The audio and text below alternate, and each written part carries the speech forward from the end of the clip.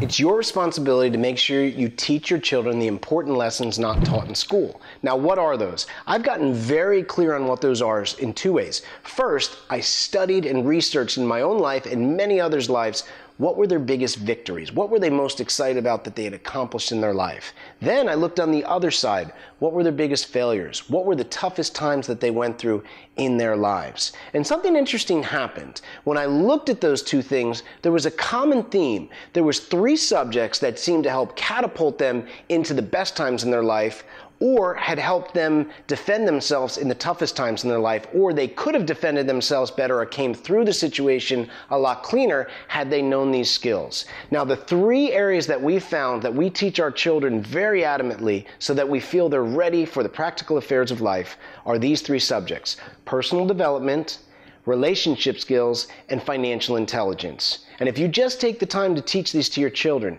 personal development basically means know thyself. Our kids are taught to learn about every person in history except for themselves, and that's who they have to live with. So encourage your child to get to know themselves. Their strengths, who are they? What are they best at? What are their interests?